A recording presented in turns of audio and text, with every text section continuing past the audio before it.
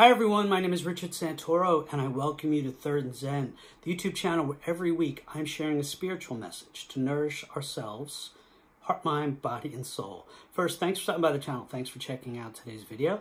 I hope this video finds you doing well. I know we're in the time of year, midwinter, where it's a little challenging. It's colder, it's, not as sunny out, the days are shorter, and we're stuck inside a little bit more. Maybe we have the post-holiday malaise and letdown, and that's a little bit of a challenge itself, and that's on top of just life in general. So with all of that, I hope that you're doing okay, and if not, I hope you're taking the time, the energy, the effort, the love, the understanding to care for yourself, heart, mind, body, and soul. And maybe in the process, hopefully we're taking care of each other as best we can. If you feel like liking, subscribing, sharing, that's all appreciated. But either way, thanks for being here. Thanks for being you. And let's get ourselves in a space where we're preparing for today's message. So let's take a nice deep breath. Take a moment and just give ourselves permission to just breathe. I breathe in the peace. I breathe out love. Just maybe soften, release any tension. Take another breath. We'll do our best to just be here now as best we can. And let's get started with today's message, shall we? So today's going to be a little bit different, a little bit of more of a unique type of message, something a little different than what I've done before. I always open these videos with talking about the mission that I have here, in that I'm sharing videos to nourish ourselves, heart, mind, body, and soul, and it's a holistic idea. Caring for ourselves holistically, but I'm today going to be more narrowly focused in the mental health lane, something I want to discuss. And in unison with that, it's going to be talking about myself personally, which is something a little bit more unique, letting myself be a little bit more vulnerable and share some stuff. So with that being said, let's just jump right in, and I'll do my best to weave in and out of spaces of sharing about myself and also making it a little bit more of a message to nourish ourselves. So anyway, that's enough context, enough intro. Let's get into it. Doing these videos, this format of sharing messages, is not easy for me. It really isn't. It hasn't been since the get-go, since doing this for a couple of years now, lots of videos. I have insecurities. I have self-image issues. I have body image issues. I've had them all my life, and it's an issue. I don't like pictures of myself. I don't like having my picture taken. I don't like being recorded. I don't like seeing myself. It hits me in spaces and in areas that aren't just, I don't like that picture. It goes deeper for me, and it can make me feel certain things about myself and put me in certain mental spaces that are a challenge, that are difficult, that are painful. But I'm doing my best with these videos. As you can see, I continue to record them. There are times where it is extremely difficult, and I'll talk about that. Now, what I do with this is I do my best and allow myself to hold space for the challenges that it brings, to care for it, to sit with it if need be and say, okay, this is here, let's care for it, let's deal with it. And I do hold space for that because that's necessary, to deal with it. It's rising to the surface, and I'm doing something that I love, and even though it brings challenges, and even though it brings up issues, I'm going to push forward, I'm going to do it, but I hold space for it. I know that, I've discussed this with people, and the easy answer that I was given, and I know this, is that what matters is that I'm doing my best to do God's work, to serve God in this format, in this forum, and that there are folks that might appreciate these videos, and that's what's important. And I know that. It's very easy to land there, and I'm aware of that. But yet again, at the same time, it's also still very valuable for me to acknowledge and hold space for the challenges that do exist for me in doing this personally. It's not easy to let go of those insecurities, to let go of those particular issues that I have, or that we might have in terms of our mental health, in terms of whatever it is that we have. I am an extremely private person. I'm very guarded. I put a wall up. I have a nice facade. of where I've mentioned this in other videos. I'm an ambivert, meaning that I can be extroverted and introverted. And I do a nice job of very friendly, very outgoing, but I defer. I like the focus on other people, not on myself. And the point I'm making that point to say, having the focus on me right here, right now, seeing myself, it's not easy. You know, when I was doing this in church, it was different. It was me in front of people. And it didn't get into my head that people were looking at me. I can live with that. I wasn't looking at me. I didn't see me. You know, again, I don't like pictures of myself. I don't like recordings of myself. I don't like seeing myself. And there are times that, you know, just seeing myself on screen is tough. But there are times that what I have to do after I record a video is go through it frame by frame to find a decent image for the thumbnail, for the video.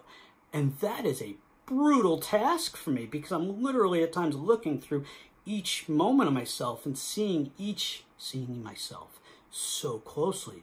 And it's rough. It can mess with me. And there are times it's like, okay.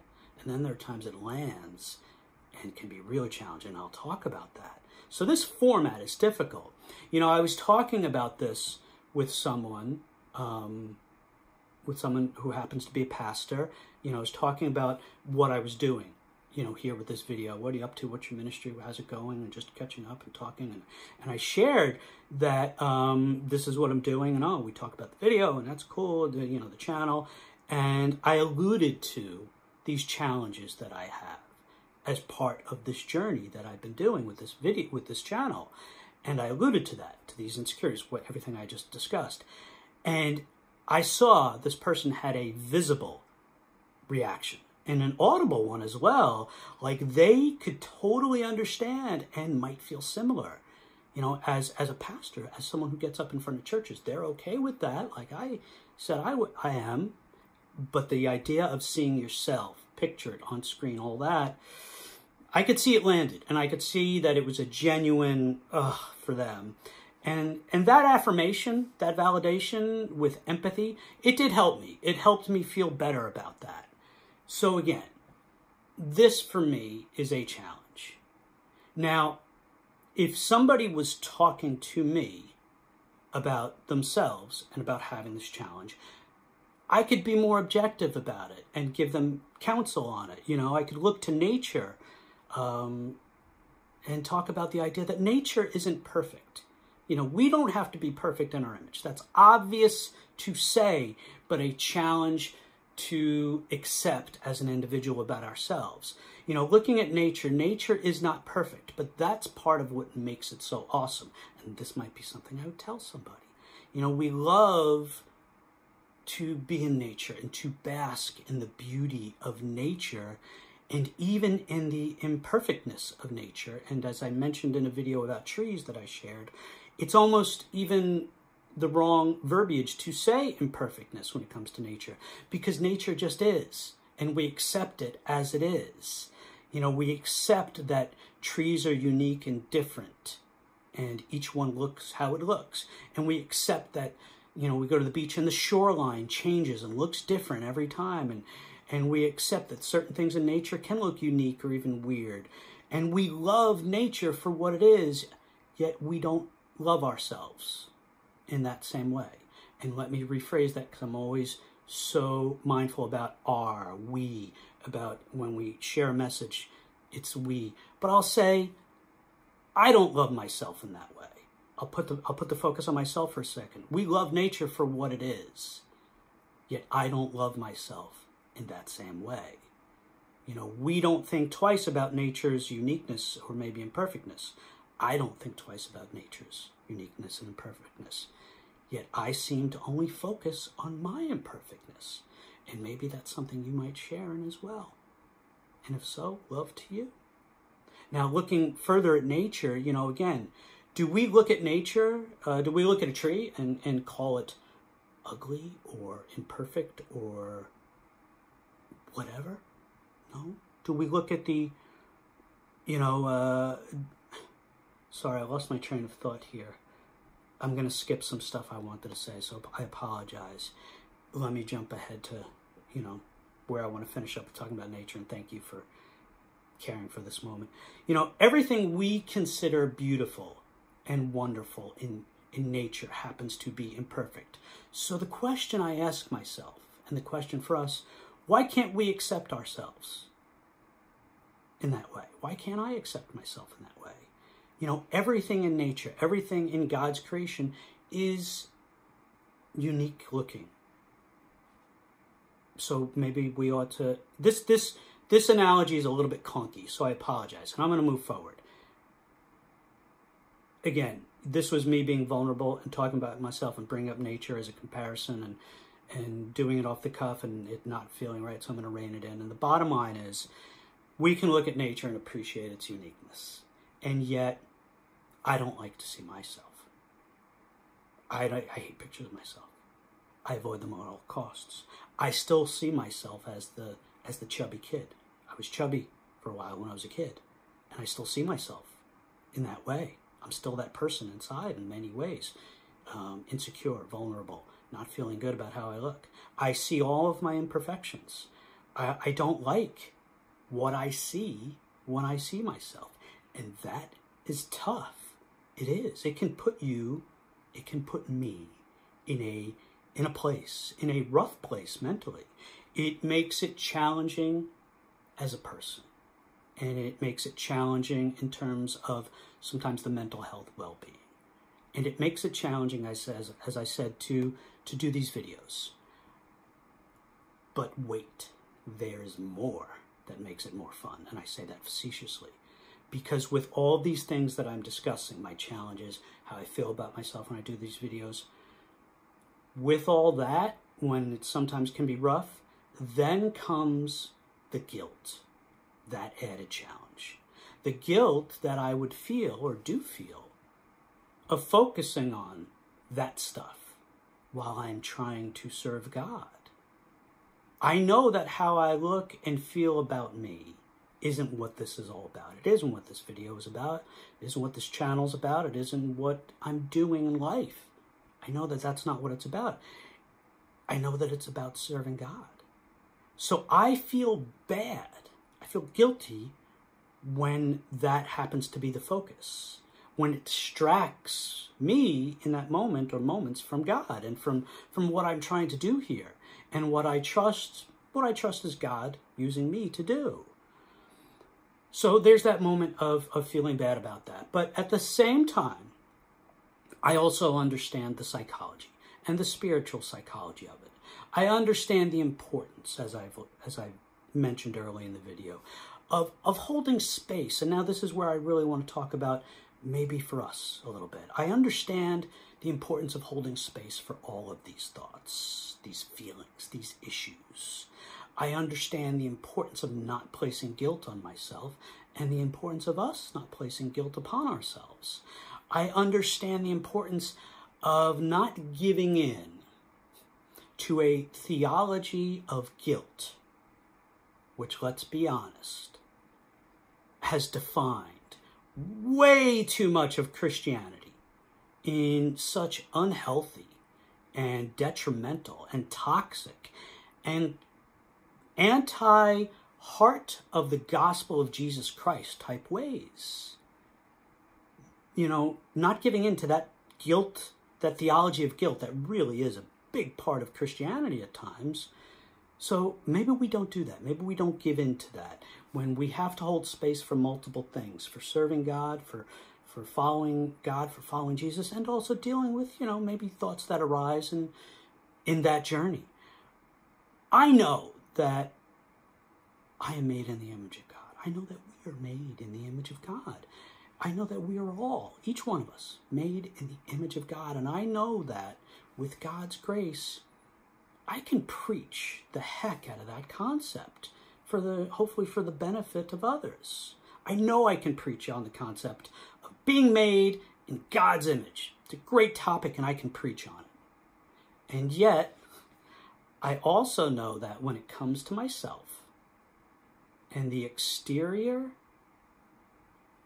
outlook of myself and my interior thoughts about myself, that concept, being created in the image of God, it's a struggle for that to make me feel better.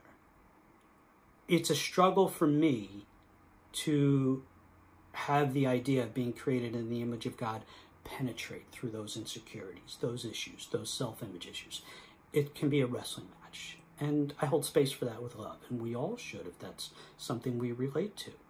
Now, one reason why I do persist in doing this, despite how sometimes it can genuinely mess me up. Let me start over. Let me start this sentence over.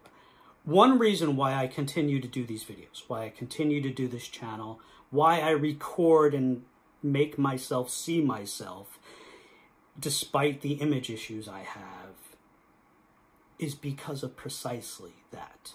Because of the image issues I have. And let me explain what I mean. Let me give an example. You know, earlier in my ministry at church, when I had the opportunities to lead worship service or be involved in worship service or, you know, lead or be involved in spiritual things, I found it challenging to lead people in prayer, to lead corporate prayer, to lead people in prayer specifically when it called for praying extemporaneously, praying just right off the cuff, praying, you know, led by the Spirit with whatever happens to come out of my mouth, not reading off a text in some way. It was a challenge, you know, when it was time to have people pray and I was the one to do that, to just come up with the prayer off the cuff. It was a challenge. It wasn't easy, and that's totally okay. It's not an easy thing to do in general. It takes time, it takes practice, it takes experience, it takes connecting with God's grace. So, you know, don't get me wrong, it wasn't a hindrance, it wasn't a huge issue.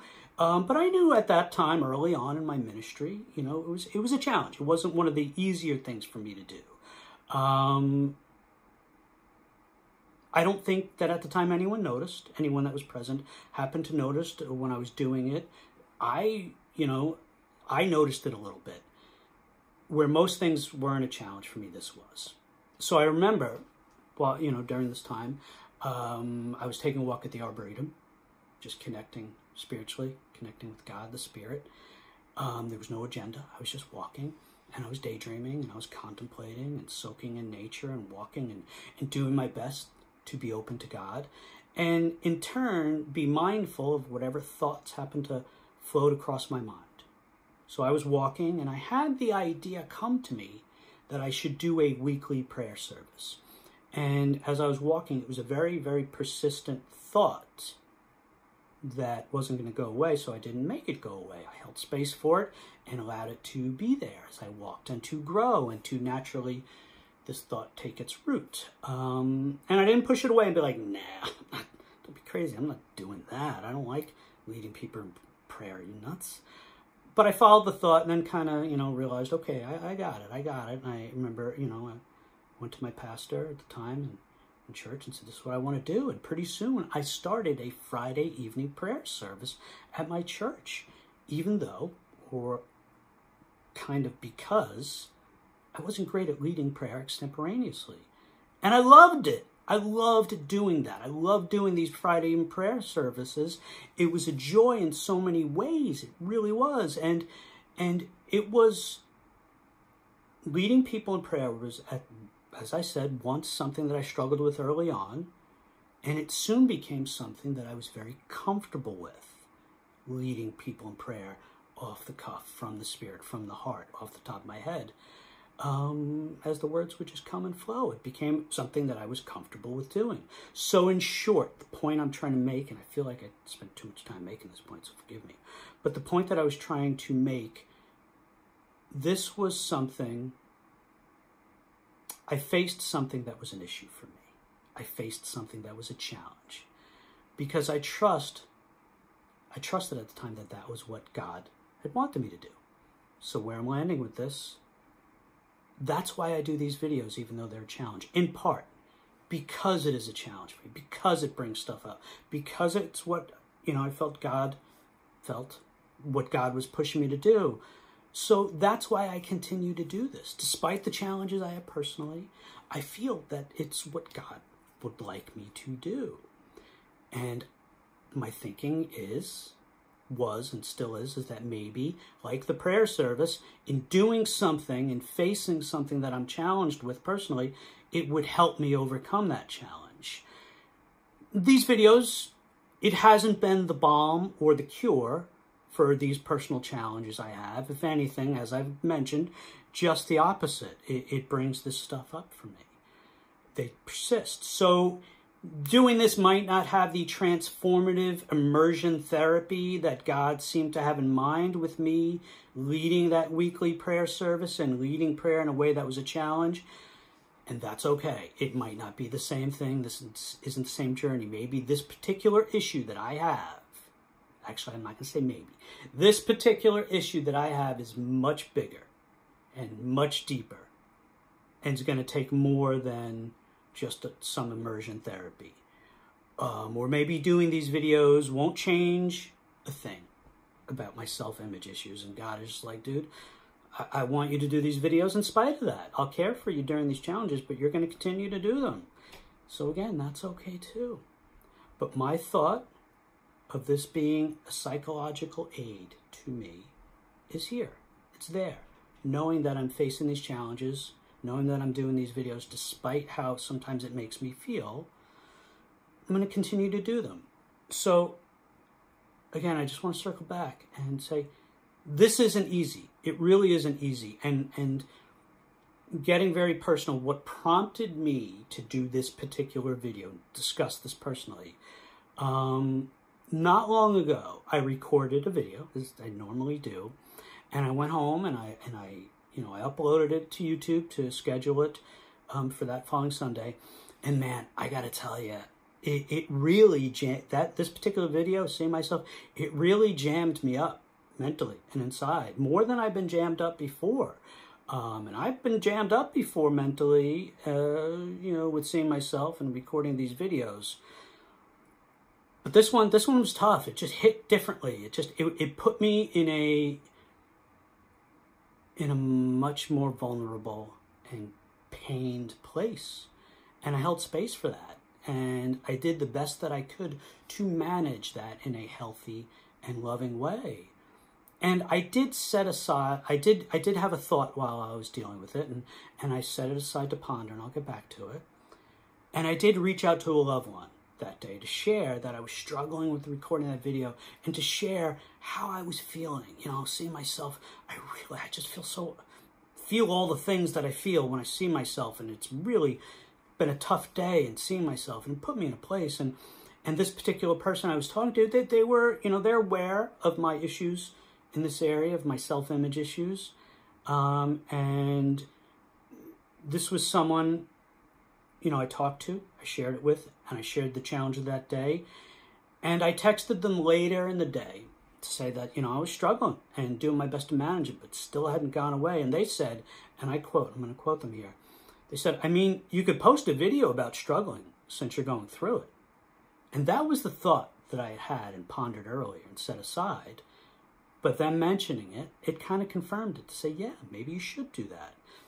So that's what I did. That's what I'm doing right now. I sat down in that moment when I was, it was towards the end of the day, and, it had been a day-long struggle, and this loved one encouraged me to do this. So I sat down and I typed out my thoughts. I typed everything out that I was thinking, everything out that I was feeling, and this is something that has been, people are encouraged to do therapeutically. It's such a healthy thing for us to do for ourselves when we are struggling in any way, in some mental, emotional, physical, or spiritual way, struggling in any way, to sit down and write it out, write about it, journal it, in whatever way, just get it out, write it out. It is so healthy to do, and that's what I did, and that's what I'm sharing with us, was just my thoughts on everything. So just to land this a little bit better for us. So I guess I'm doing all of this for a few reasons. First, I'm doing it for the sake of being open, of being honest, of being vulnerable, to share these things with all of us about myself. Just giving of myself and sharing. And as someone once wrote in a book about the New Testament, we know a lot about the Apostle Paul because Paul told us a lot about Paul. And that really served Scripture very well, his personal references. So I thought that doing this might be akin to that. And to that point, that's the second reason why I'm doing it. I did it, writing all the thoughts and sharing this video, I did it, honestly, to try to help myself a little bit. You know, again, every single video I open with that semi-mission statement, you know, welcome to Third and Zen, the YouTube channel, where every week I'm sharing a personal message to nourish ourselves, heart, mind, body, and soul. I mean, it's right there. It's right in the mission statements. So what would it say about me if all the times that I've encouraged us to care for ourselves, heart, mind, body, and soul, what would it say if I didn't do that when it was necessary for myself? And conversely, to that mission statement, that's part of why I did it. I did it for myself, and I did it for us as a reminder that we need to care for ourselves. As a reminder that there are times for me that I struggle with things that may not be obvious to the outside world. Insecurities, I have them. Self-image issues, I have them. Body image issues, I have them. They're there. And by me sharing that, I'm sharing it as a reminder to say, it's okay. It's okay that we have something. It's okay for me to have that and not feel bad about that. And it's okay for me to share that, meaning it's okay for all of us to have something, and it's okay for all of us to share that when needed. It's okay for you. It's okay for all of us to have issues, to have challenges. And it's okay for all of us to say, hey, I'm struggling. I'm struggling with X, Y, and Z, with this and that. So I guess what I'm trying to say is that I shared this video and these thoughts and all of this in this part of my journey and where I was to remind us, actually not to remind us, I shared it to remove the stigma, to try to continue for us to remove that stigma, to be able to speak out about these things, to speak out loud, and to not feel guilt or shame if we struggle in some way, particularly in this case or in any case, with our mental health, with our mental well-being. I know that for me, my insecurities about my appearance and my bodily image and how I look, I know that it's a challenge for me. It's an issue for me, and it brings things up that are difficult for me. And I know that in doing these videos, all of that really can come to the surface. And there are times that it can be really, really difficult to deal with. And I know that sometimes I hold space for that and do a great job like a rock star. It's like, okay, it's there, I got it, it's okay. And I know that there are times that I really struggle and it pulls me down. It really does. And that's okay, because that's how these things can work, unfortunately. So, my friends, I am here to remind all of us, to remind you that if you have something, whatever it is, something that falls into the area of mental and emotional health, something that either pops up here and there and comes to the surface, or something that is a persistent thing, whatever it is, if you have something, it's okay. Don't feel bad about it. I don't. Don't feel shame about it. I don't. Don't feel less than or unworthy or invaluable. I don't. And you ought not to either. And I'm here to remind us that if you do have something, it's okay to talk about it at your comfort level. It's okay to need care for it. It's okay to seek care for it. More than okay to seek care for it. I encourage that. And it's more than okay to ask for help. In fact, again, it's more than okay to ask for help. Do that. please let yourself be helped in the ways that you might need help. And I just wanted to remind us of that. You know, I veered from talking about my stuff in this moment to focus on you because, yeah, that's the purpose of these videos. And that's what I want to try to do. It's not about me, it's about us. It's easier, again, to be honest, for me to help you than it is to help me. And I know that sometimes I need the reminder to get that help you seek, get that help you need in these issues. So all of us, we can do that. So again, I'll close on this. Let me bring this in. That landing felt a little clunky. I struggle with these videos. I struggle so often at times doing these. It's a pure joy, but at the same time, it coexists with really struggling. And if in this video, and if my sharing of any of this, if it was helpful for you, I'm happy about that. I'm grateful for that. And just know, please, that you aren't alone. Just know that you aren't alone, okay? I guess that's also what I want to end with here.